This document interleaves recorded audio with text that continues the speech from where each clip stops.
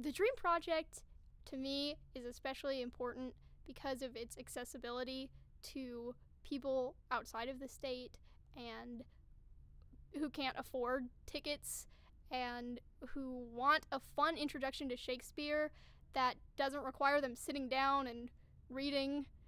And, just the love and devotion that this cast has for the shows they perform is enough to get anyone else enthusiastic about Shakespeare and enthusiastic about the show they're listening to, and really form care and connections to these characters. And I think that is the greatest part about the Dream Project.